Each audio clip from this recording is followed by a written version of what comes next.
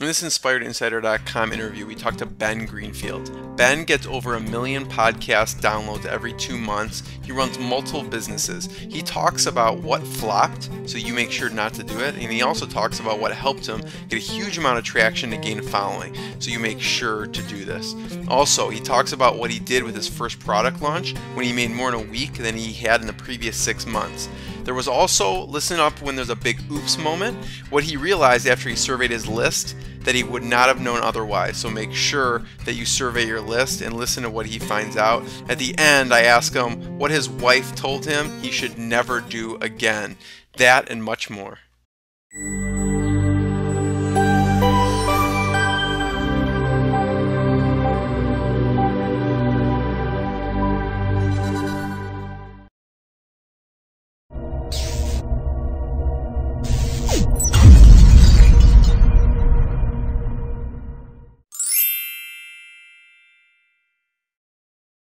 Jeremy Weisz here. We're here with Ben Greenfield. Ben is the host of Get Fit Guy, the #1 fitness podcast on iTunes.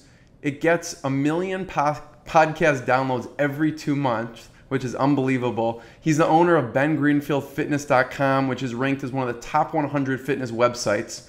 Believe it or not, he has many more businesses and blogs, all while doing triathlons and Ironman and much more. Ben, thanks for being here.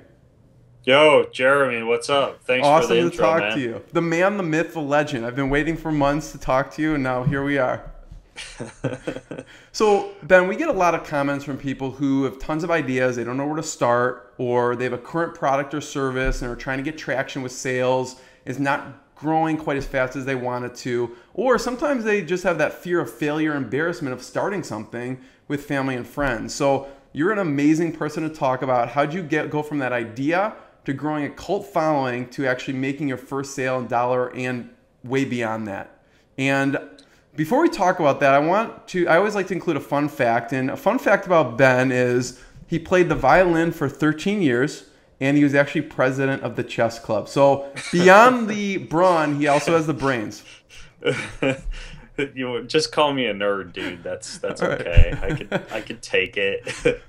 So- my propeller hat hiding under my desk here. Yeah. Yeah. That's a great question about where that first idea came from and how I grew it. One of the things that I think that's really important here, like kind of mindset for people starting off, Yeah. is that there's very seldomly like some kind of an easy road in, some kind of a big lucky moment, some Oprah moment that you discover. That doesn't happen to very many people. Right. I'm really jealous of the folks that it does happen to, because that's great for them, whatever. I actually can't think of anybody actually off the top of my head who I know of who's really had truly that Oprah moment where you didn't put any work in at all. That's a bad analogy. Everybody who's been on Oprah has put in a ton of work, really. Right. But ultimately, for me, it all started, literally I was putting in 16-hour days as a personal trainer, starting off in college. I remember I worked at a French in college, and across the street from the French bakery was a gym. And so I'd sell people croissants and donuts in the morning and then go over across the street in the afternoon and train them. And through college, I was a personal trainer and I managed the wellness program at University of Idaho as I was going through graduate school. And I studied a lot and I took a lot of credits and I trained a lot of people. And I put a lot of time in the trenches, so to speak. And that was not really where my big idea necessarily was hatched from, even though it was related to that. But I want to say that because it really is important that you understand that behind every big idea, there's always that time that you put in the trenches, right? There's always that experience that you have to have. Right. And it's very, very important that people realize that you don't just think of a big idea and then switch industries, switch what you're doing, switch what your experience is from. I could have, when I first got the idea to start doing more .com style stuff, to launch my own product, I could have switched industries, gotten into whatever, the financial industry or, something of that nature. But instead I decided to kind of play in the realm that I was comfortable with, that I'd put some time into. And there's absolutely no issue with doing that. If someone's watching and they're listening and whatever, they work in, whatever, cell phones or finance or, any other number of things, it's okay to stick with your industry and then launch that big idea. So for me, I'm working as a personal trainer. I'm running all these gyms and personal training studios. And I just really applied myself with as much excellence as possible to my job to get the best results from my clients as possible in terms of helping them to achieve their dreams.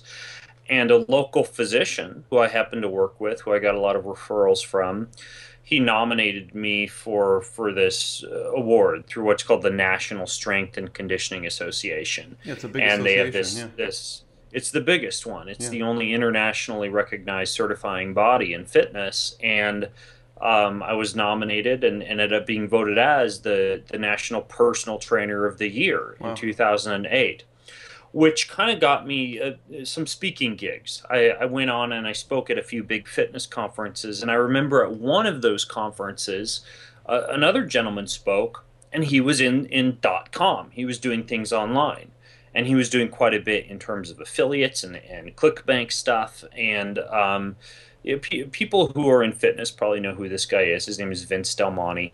And I was listening to him talk, and I didn't realize you could make that much money online in fitness. I thought the way that you made it in fitness was you just started a lot of gyms and just like rinse, wash, and repeat and do like the whole, whatever, 24-hour fitness or model or anytime fitness or whatever. And that was kind of my plan. Right. I was just going to open up lots of personal training studios and gyms and continue to work my fingers to the bone as I had been doing. And I remember I was there at that conference, and my wife was pregnant at the time with our twin boys, and I was kind of, I was seeing my future laid out before me as, continuing to get up at 5 a.m. to train clients and go to bed at, 8, 9, 10 p.m. or leave work at 8, 9, 10 p.m. when the gym closed.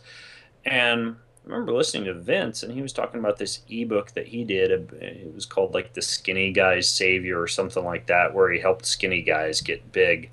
And I just started thinking about me and how I was involved at that point with triathlon, as you mentioned, and, getting into Ironman triathlon. And I thought, I'm running all these businesses, starting a family, I have all these side hobbies. Wasn't doing violin and chess anymore, but, I like to drink red wine and play guitar and read books and write. And I thought, I think that maybe I could just teach some other people how to also do Ironman triathlon, like I really, really love to do, but also have a life, right? Have a social life, still make money, still have friends and family and career, not have to get a divorce and leave your kids to be able to go out and do something like Ironman triathlon. And I learned later that it probably would have been a better idea to have pulled my audience, the small audience that I did have at that point, and kind of find out if that was a good idea or not. But I gambled and rolled with it because I thought it was a good idea. And the gamble won, fortunately, in that case. And I've made other gambles we can talk about later on that didn't turn out quite so well. But I spent about 6 months creating this product, recording MP3s and videos and PDF, and just kind of doing the typical information product, online information product. And then I launched it and started selling it and started making money from it. And that was really my first major product that I launched that allowed me to make a living on the internet. But it all started with that idea of, here's what I'm doing, here's where my passion is, here's how I'm doing it, and I want to teach other people how I'm doing it. Yeah, I want to go back to that moment when you decided, you had the idea, but then you acted on it. And what prompted you to actually, what happened in March of 2009? Where you decided to just sell everything? Well, March of 2009 was kind of the point where, let's see, my kids were almost exactly 1 year old in March of 2009. March of 2008 is when they were actually born. And it was kind of between '08 and '09 when you know, as I was starting to raise that young family, that I realized I just can't do this anymore. Like I cannot be running all these businesses and driving around and managing these trainers and managing all these clients. And that was a great chapter of my life, right? That was the chapter I'd been living for a decade. And you got to have those chapters where you put that time in the trenches and you learn how to be really, really good at what you do. But I had to figure out how to leverage that and be able to deliver the value that I was getting a great deal of satisfaction out of delivering, helping people achieve their dreams, change their bodies, cross the finish line of a triathlon, whatever. But I had to be able to replicate that and still do what I really wanted to do, what was going to make me happy, which was to be with my family, to raise my family. We homeschool our kids and everything. So for me, the defining moment, you know, I got to tell you, I remember sitting there in that conference that I was at, that I was talking about, listening to Vince, and there were some other people talking there too who were doing well on the internet. But I remember listening to him, and I was sitting there. I had my little yellow notepad, and I was literally like writing down. I remember I wrote down, I wanted to call it the CEO Ironman triathlon. So later on, Ironman shut me down, and I had to get rid of the word Ironman in there because it's a patented or whatever, or trademarked. Yeah. But now it's called the Triathlon Dominator is what it's called. But originally it was just the CEO, and I wanted to market it to wealthy CEOs who'd spend money on this program, and I could upsell them into other stuff. But I literally, like, over the course of an hour, just attached the whole thing on a little yellow legal notepad, sitting there thinking about how I was going to free myself from having to work so many hours in my job and have something on the side that I could sell, that I could, you know, make money on while I was, you know, sleeping, so to speak. Yeah, I mean, you've built a huge following, and for someone who's just starting, or even someone who's been doing it a while and hasn't grown that following, what's something early on that you found that flopped, that didn't work, and then what's something that you found that actually gave you some traction early on? Something that flopped that didn't work for me, and I thought this was a really cool idea, was I wanted to basically begin going in and helping Wikipedia articles in my niche. Like, literally, like all the Wikipedia articles in triathlon and the history of triathlon and multisport and triathlon, like, take all the Wikipedia entries and go in and modify them accurately. But then I also bought a bunch of websites and had VAs create articles that were related to, like, the history of triathlon and triathlon facts and everything. And so I had these websites that I was linking from Wikipedia too, and I thought I was totally. It seems like a good idea. I mean, they're high on the search engines. Why didn't it work? And then ads and affiliate ads on the websites that the people were winding up on, and no, I didn't. And there's a bunch of those Wikipedia articles still there, and I've maybe made, like, whatever, all of 10 cents off of those ads and those click. Like, people don't go shopping on Wikipedia, right? It's kind of like the idea behind Facebook. Like, if you're going to sell something on Facebook, you don't list your product on as a Facebook ad, because people that, like, do you go to Facebook to go shopping? You go to Amazon. You go to Facebook to talk to your friends and to watch funny videos and to see, you know, what are they called, the memes, the little quote pictures and the funny stuff. Like, if you're going to advertise on Facebook, that's the stuff you advertise: free video, cool meme, funny saying, funny quote. People click through, and eventually you might upsell them or collect their email. But, you know, Wikipedia, people don't click through Wikipedia articles and click on ads that often, I found. So that was an idea that flopped. And I spent a lot of money and a lot of time, like, training VAs how to write these articles and launch these websites, and it sucked. Bad idea. So what was something that gave you some good traction early on? Because, I mean, you get 1 million downloads, and that's just on one of the blogs every 2 months. I mean, if you think of the population of the U.S., you know, it's crazy. Yeah, and I'm not gonna lie. A big part of that is fitness, like not triathlon, which is a small niche, but fitness, like the Get Fit Guy podcast, Hmm. which is part of the Quick and Dirty Tips Network, which is like this network of advice columns in iTunes. And by the way, that's a really good idea if you can have like a network on iTunes rather than having a standalone podcast, Hmm. because people download one podcasts in the network and then they get all the others recommended to them, and they kind of get, which is, that's a division of Macmillan Publishing, that whole Quick and Dirty Tips network. And it's a cool idea. But that relates to my response to your question, because it's podcasting. Like, I remember I was still running my gym when I did my first podcast, and I remember I was sitting there in my gym between clients. It was a video podcast because I didn't know how to do an audio one, so I just turned on my, like The you and I are webcam. talking right now on the webcam. I turned on Yeah. the webcam and I recorded for about 10 minutes, and I was reporting on recent research from the Journal of Strength Conditioning Research. And I did about four of those, and I just pumped them out on iTunes. And then I decided that the video took too much time, and it kind of just wasn't the medium that I was as comfortable with Hmm. compared to audio.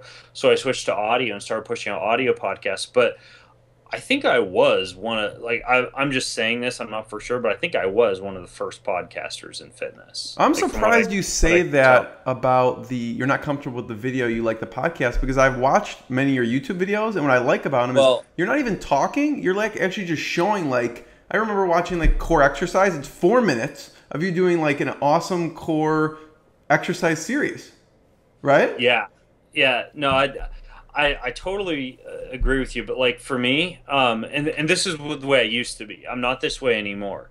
But for me, like, I had to have the image perfect, and I really wanted like the I lighting to be, see. and so I couldn't optimize all that stuff. And this is at the point where I thought that stuff mattered. Now I know it doesn't. You can have a totally crappy YouTube video and it'll get whatever, a million hits. Image is not that important, but I thought it had to be this whole, like, CNN, MSNBC style, cool looking studio. And so when I would go back and look at my videos and see it was just me sitting there talking, I was like, oh, this sucks. It was Nobody's gonna painful for you watch to this. watch. And so Yeah. I thought, well, at least I can eliminate some of those variables if I just switch to audio, right? Because that's just radio. And so I started doing audio podcasts, but that was huge for me, doing podcasting. And that I think was one of the bigger wins, was starting to put my information out there in more than just like a blog or an article format, but in a multimedia format. Yeah, that's a good point, because a lot of us try and make things perfect, and we're never going to make it perfect. Now, I mean, now you're at the point, you build this huge following. Now let's tell us about the story of when you remember getting your first sale, when you first started monetizing. Do you remember one of those moments? Yeah, sure. And I'm pausing for just a second here because my video, for some reason, froze. Let me see if I can pull this back. You've still got me, though. Yeah, it's showing you on my end. Yeah, Okay. you're Well, perfect. my video disappeared, so if whatever. Okay, so you asked me what was the question The again? the first sale, like, you're growing this following, and obviously you want to, you left your job, and sold all your businesses, and you want to start generating sales. Do you remember that one of those exciting moments when you first monetized? Um, I, even before I kind of decided to go with the whole .com thing, had experimented a little bit Hmm. with Hmm. self-publishing. I created this program. I used to be a bodybuilder, and I made a transition from bodybuilding into triathlon, but kind of in the interim, I got really into body weight training, and like just doing like this whole minimalist protocol where you do like high intensity interval training and a bunch of body weight work and kind of get ripped, without stepping foot into a gym. And I wrote this program called Shape 21, which was 21 days of telling you exactly how you're supposed to exercise each day and exactly how you're supposed to eat each day. So, like, a no guesswork involved, done for you, dummy style program. And I wrote all of it out. I made it into a PDF. I got it printed here locally in town, shot a DVD in the park, had the DVDs replicated locally in town, had all this stuff printed. And then I remember I drove around in my little green Acura Integra to all the different gyms in town, the different GNCs in town. And I basically just gave them the book, and it was total trust relationship. I was like, please just sell this. I'll give you, I think I gave them like 50% or something like that. And then, just send me a check for what sells at the end of each month. And I just wanted to get my name out there. Right. And I brought this book everywhere, and it was a ton of work. But I remember, really, for me, the cool thing, and I thought I was just the smartest guy on the face of the planet figuring out how to do this myself, was I figured out how to put the PDF and the recording of the book online and make it so that someone could put their credit card information online. I remember I signed up for an account with Practice Pay Solutions. So they gave me my credit card processing through authorize.net. They gave me my shopping cart through oneshoppingcart.com. I put it on the internet. I linked it to my gym page. Like, my gym had a page, and I put a little picture of the book there and said, buy this book. And I think it was $17 to get the book and the DVD, or the book and the video recording. And I really do remember, like, waking up one morning. All right, sorry, I lost you there for a second, but I was saying I logged in like that morning and looked, and there was the $17 there, and I remember it was just a cool feeling. I mean, it sounds silly and stuff now, but that first sale, it's just crazy. And of course now that's standard fare, but for me, I remember it was just weird, to log in that first time and see the sales and everything. So what was, do you remember, what was a big roadblock you hit early on when you were gaining momentum with sales and monetizing the site? Do you remember one of the big roadblocks or challenges you hit up against? I don't know if you would classify this as a roadblock as much as, like, kind of like a smoke bomb, but there is so much out there in terms of the distractions and the opportunities and the ways that you can make money online or offline, the people that you can follow, the blogs that you can follow, the podcasts that you can listen to. Especially if you're a type A person.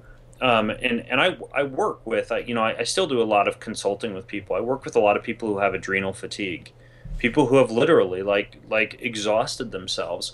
And you tend to see the same pattern over and over again. They've tried to have everything, right? They try to read everything. They try to listen to everything. They try to learn everything, and they try to implement everything. And you simply cannot do that. And I did get to the point where I was trying to do that. I was following 20 different internet marketers, and my feed reader had 50 different blogs in it. And I was listening to who knows how many different podcasts in the industry. And you simply can't do that without completely exhausting yourself. So you have to be like a horse with blinders, right? You need to pick those few people who you're going to follow, and you follow those people.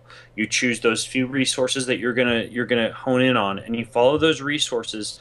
And it's okay to miss out on some of the other stuff. It's okay to miss out on some of the extra money-making opportunities. It's okay not to be implementing every Facebook, Google, Pinterest, Instagram, blog technique out there. That's okay. There's no rule that you have to do everything.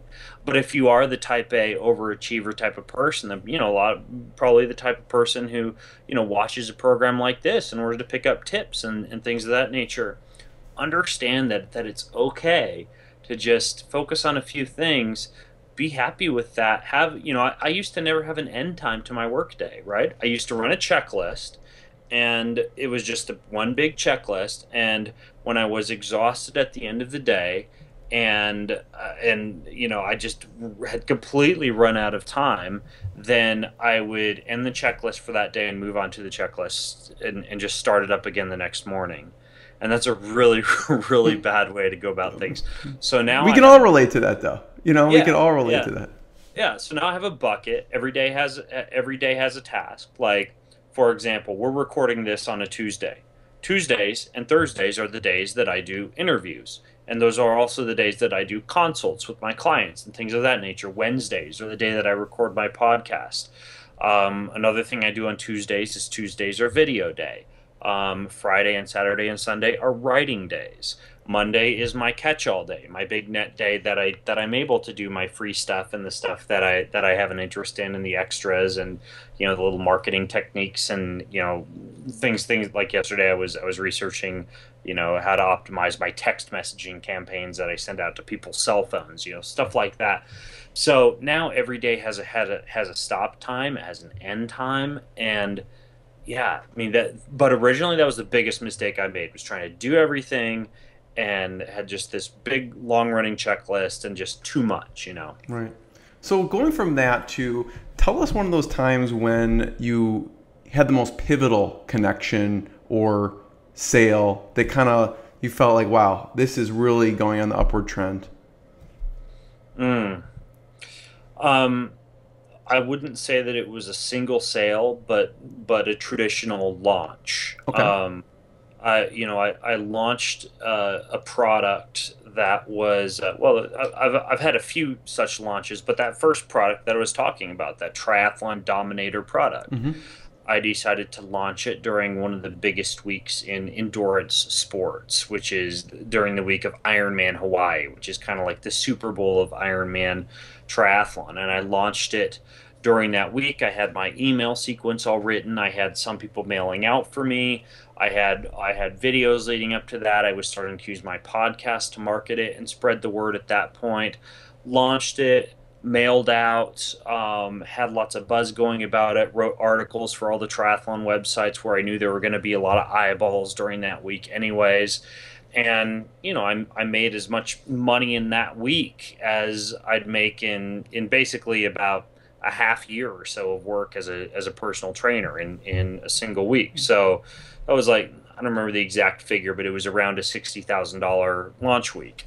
And That's great. And most of that was me and not affiliates. And for me, that was, when I realized that you could do that kind of stuff in a week, and then rinse, wash, and repeat, and create more programs and do the same thing over and over again. That was the big kind of come to Jesus moment for me, where I realized that you can make money doing this. And I don't know about other people, but for me, one of the mistakes that I made early on was I didn't have like a mentor or somebody who was teaching me how to do these things. So for me, it was all just fly by the seat of my pants.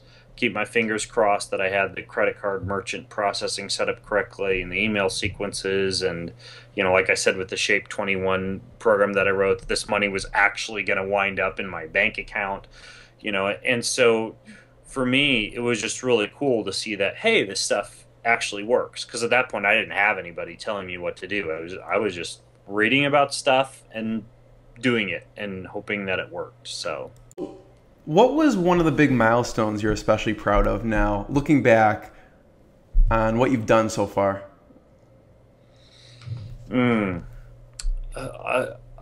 I think that a big milestone for me would be whenever you're creating something, when you're creating a solution, like for example, I explained how I wanted to have this solution for people who wanted to do an Ironman triathlon, which is a really cool accomplishment, but be able to do it and still have their jobs, still make money, still be able to spend time with their wife and their kids, still have time for other hobbies, etc. I wanted to have a way for people to do this, and I knew that it worked for me and for some of the clients who I coached, but I'd never brought it to a bigger level. But it's part of my follow-up sequence. Basically, 36 weeks after the sale of this program, I had an autoresponder set up in my sequence that emailed people and said, hey, how'd it go? Do you have a finish line photo you can send me? What was your story leading up to the race? Did you cross the finish line? Were you able to accomplish your dreams, etc.? And I'd kind of forgotten about having set up that part of the autoresponder sequence in the sales sequence. But I remember that point, 36 weeks out from having launched that program, I started to get all these emails and photos and videos of people and that, crossing the finish line, arms up in the It's air. I unbelievable. did it, Ben. And, it was kind of like a little Christmas gift to me because I'd forgotten I'd set that up and started to get all these emails, and I didn't even know what to do with them at that point. I figured out eventually, how to get my testimonials up on my page and, up on Facebook and everything. But that was a pretty cool feeling, seeing that I'd actually really help people. Like, that Yeah. you're helping people, but then when you get the photos and the It's more stories and personal. everything, Yeah. yeah. And What that was was just one of it those? Do you was a cool remember feeling. any of those that struck you? Like, you're like, wow, I can't believe they finished an Ironman. That's unbelievable. Good. Um, Gosh, let me think. I mean, it's at I took a bunch of them, put them up at triathlondominator.com, and they're all over there. But I'm trying to remember of one that was specific. You've got me on the spot now here, thinking back, because this was several years ago Right, now but we're dusting off that I was the. getting all of these. Um, I think Because it's like the reason probably I ask is because like someone out there who's like, there's no way I could even do that, and like you remember right. reading one of those people, and you're like, wow, like I can't believe this person finished it. It's amazing. Yeah, there was like, and I don't remember her exact story, but there was this mom, and she had a lot of kids. She had like, it was like a lot for me, as like 7 or 8 kids or something like. That's It a was, lot it for anyone. Yeah. was like, and she had all these kids, and I think she did like a 14 or 15 hour Ironman, which is actually pretty good for kind of like the average mom who's got a bunch of kids she's juggling. And um and her photos up there on the site, and I think she's wearing like a blue uniform, and it was Iron Man. I don't remember which Iron Man it was. It may have been Canada, but I remember reading her story just about how she was still able to like raise her kids and spend time with her kids and be, the stereotypical soccer mom, but then go out and do something that 99% of the people on the face of the planet have never even considered being able to do in their lives. And and she made it, and she was healthy, and she, crossed the finish line uninjured, and she followed the program and did all the strength training. And for me, I think maybe just because family and kids and stuff like that are so important, that really struck me. I mean, sure, there were guys who, whatever, CEOs and whatever, who were able to still run their companies and finish the race and stuff. But for me, I thought it was cool to hear kind of like the family component. Right. Because there's been entire, I remember the Wall Street Journal article that came out that said a workout destroyed my marriage, was the name of the article. Wow. And Yeah. it was about this whole, this new generation of people who are doing marathons and triathlons and CrossFit or whatever, and they get so caught up in this fitness component that they start neglecting their family and, neglecting their kids and skipping soccer games to go on bike rides and stuff like that. And Right. I think it's cool that my program helped to kind of keep families together and still allow a mom or a dad to achieve something like that. So, I wanted to ask you too, like you brought it up earlier in the interview about, early on you wish you would have surveyed people more. What's a feature or a product that users demanded that if you weren't listening to your customers, because now you realize that's like important and you do that a lot, that you wouldn't have realized? What's something people demanded that they asked you for? I run a few different continuity programs and membership websites, and one is called the Rockstar Triathlete Academy, where we Mhm. teach people how to learn the sport of triathlon or become faster at the sport of triathlon. And we protected our videos on that website using basically a mechanism that allowed us to embed our videos on a I think we were using like an Amazon S3 server, and people would, buy the membership to the website and be able to access those.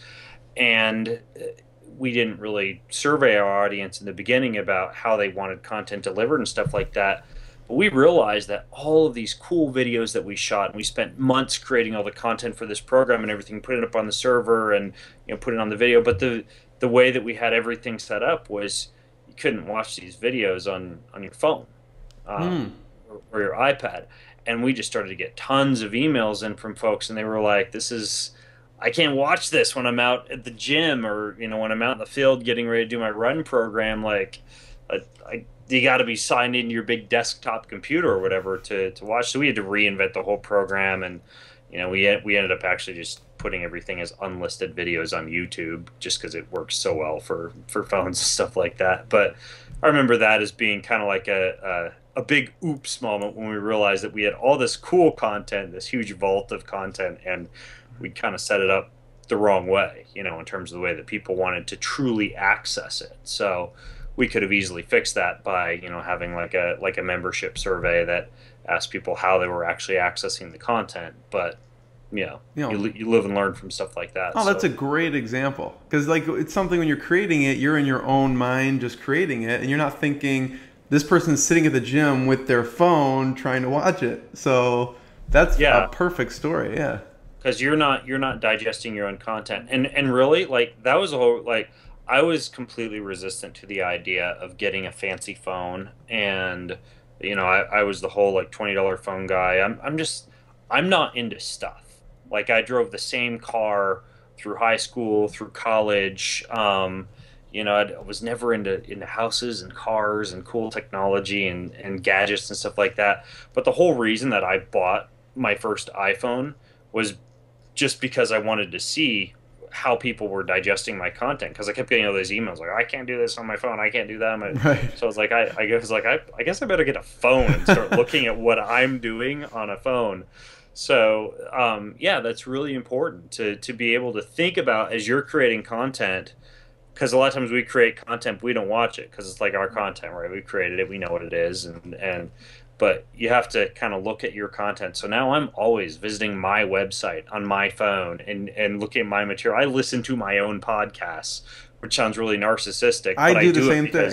You learn a lot. You learn a ton, and you realize a lot of stuff that you're doing wrong when you try and just put yourself in your customer's shoes. So, especially from a content digestion standpoint. So Ben, there's a lot of great information so far. What's one thing that the audience should start doing right now to start getting momentum in their first sale or their cult following like you have? Don't start big. And what I mean by that is this whole concept of like the 1,000 true fans that, sorry, my lawn care guy just decided to start weed eating in front of my office window. Apologize for that noise. You can hardly hear it, actually. So. Okay, good. But basically, this whole concept of 1,000 true fans, I forget who wrote the original article. It's one that Tim Ferriss has talked about. But you don't need a ton of followers. Like, you don't need to be this big, faceless corporation. I still personally respond.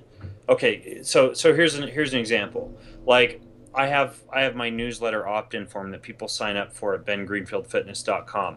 People sign up for that. One of the first messages that they receive is, hey, it's Ben. I just want to thank you so much for signing up for my newsletter. Please, please, please, if there's anything that I can help you with, just hit reply to this email and I'll point you in the right direction. Anything you need, just let me know. And I still personally respond to those emails every day.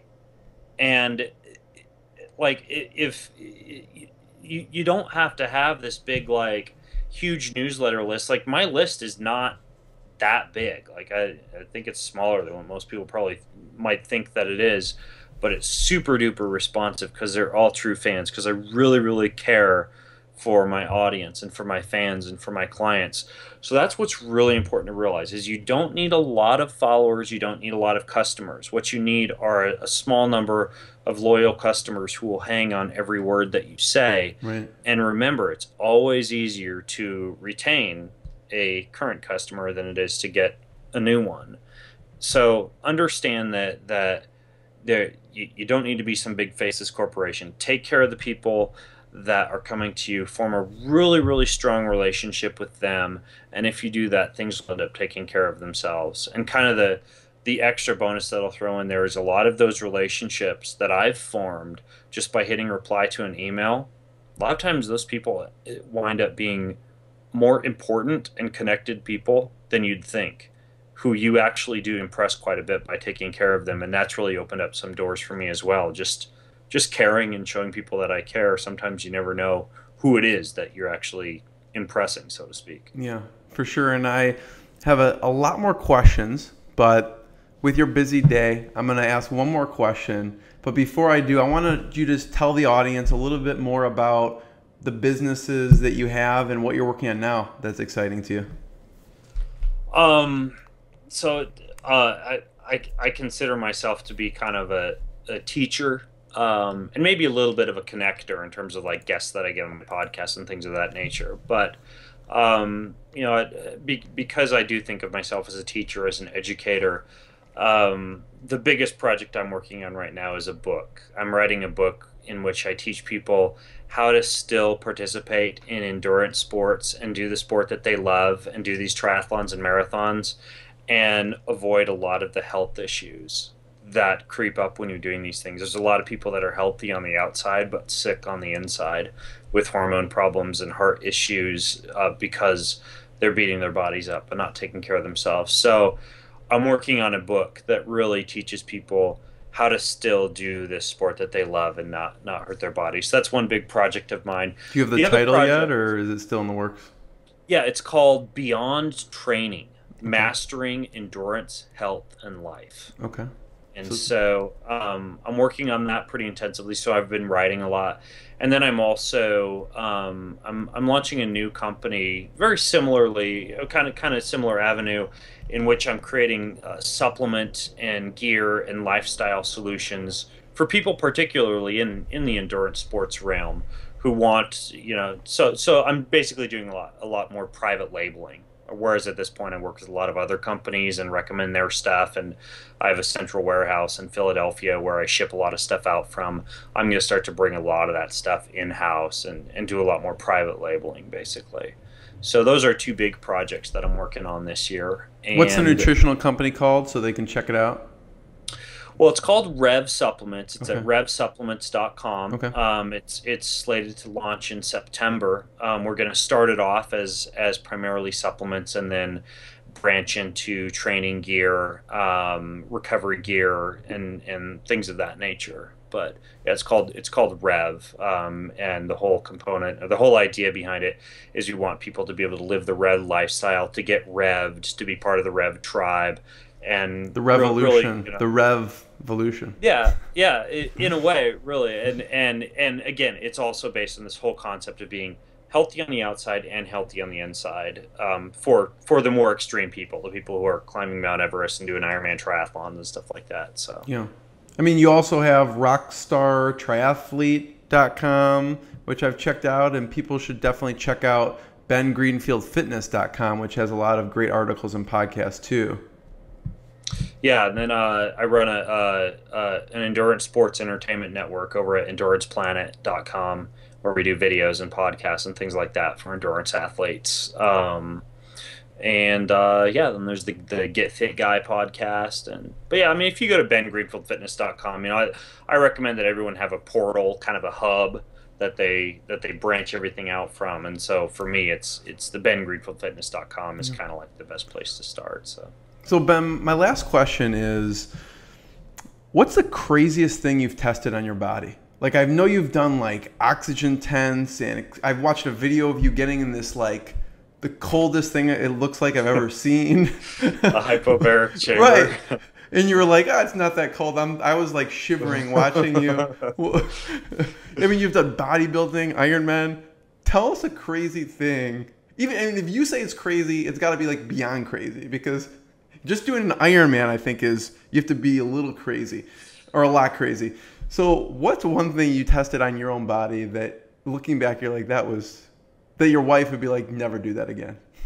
Oh gosh. Or if you have more than one, that's fine.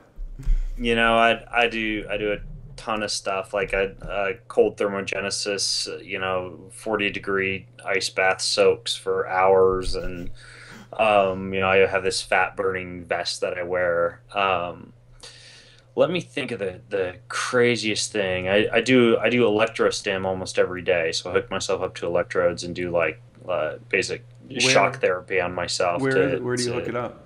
Stimulate muscles. Just on your legs or anywhere? Yeah, legs, arms, upper body. Let me think. Gosh, it's like a lot of this stuff is so normal for me I that I'm know, trying to that's think why. about What would your what wife would be say? like the most What would your wife be like? shocking. Ben, don't trying do to that think. ever again. So, probably it would be the cold thermogenesis thing. Specifically, the really, really intense cold thermogenesis. So there's like this guy named Wim Hof, who's known as the Iceman, who he's done like a marathon up Everest wearing his basketball shorts, and Are you just joking? crazy, crazy stuff like Wow. that. So this was last spring in about April when the river was just like ice had just melted. And so I put on a wetsuit and went into the river and swam upstream for 2 hours, Wow. just to see what happened to the body when you expose it to that level of cold combined with exercise at the same time. Made the mistake of driving myself to the river in I was order gonna to do say that. you can get like Um, hypothermia, can't you, and die? yeah.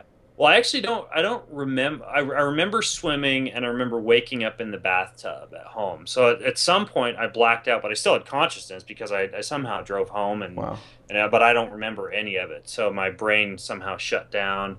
I completely lost bowel function. Like it was nasty. I was cold for like the next 48 hours straight. Jeez. And the whole idea is that cold thermogenesis is supposed to shut down inflammation and Shuts down everything. amp Jeez. up fat burning enzymes and everything. But I really kind of like overdid it just because I wanted to kind of see what the body would do. And I do remember, you asked me about what my wife would Right. say. I remember her telling me, "Do not ever go do that." Like, so I still don't go Like and overdoing it for swim. most people is like they had an extra piece of pizza. Like, Right. like I think I overdid it a little Right. bit with that. Yeah, but I mean now I track things pretty intensively. Like I have these little blood testers, and so every week I send my blood off to a company called Talking 20. So every single week I test my blood for 100 different biomarkers and get the results sent back to me. And so I keep pretty close tabs on things now. But yeah, I do. I'm big time into the biohacking stuff, and it's fun. But I would say just be careful with the cold thermogenesis Do thing. not recommend it home. Be careful with that one. Well, Ben, I thank you so much for your time. I know you have to go out and run a triathlon or do something crazy right now. So thanks, and the audience is going to love this one. I appreciate it. Hey, thanks, Jeremy.